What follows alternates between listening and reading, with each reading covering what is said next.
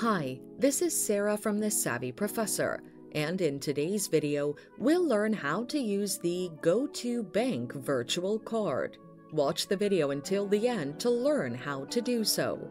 The process of using a Go2Bank Virtual Card. Through the Go2Bank app.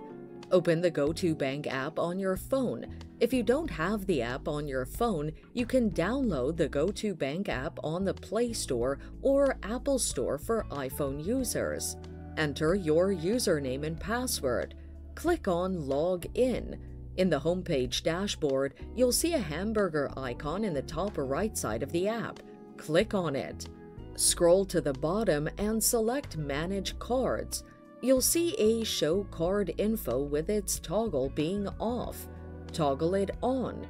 Your card information will be displayed on the screen. Copy your virtual card number, expiration date, and CVV code.